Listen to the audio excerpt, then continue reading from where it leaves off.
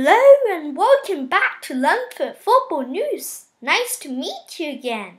Today, the first news is England and Borussia Dortmund striker wrote justice for George Floyd's death on his shirt when he scored a hat-trick. Second news is Yerry Mina, Everton's defender, missed Premier League since his injury. The next news is United States and Newcastle defender Yardlin got attacked from his grandpa. It said, "I fear to be a black person in the United States." The next news is Liverpool player need in a picture at Anfield because George Floyd's death.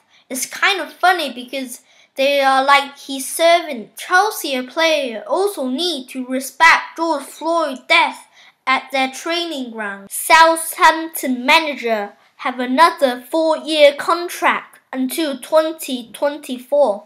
Werner scored a goal to make it 4-2. Also the 20th goal of his season. How to keep them safe and never lose a match. I like that. Thank you for watching and don't forget to subscribe our channel. Hope this is too loud. See you later.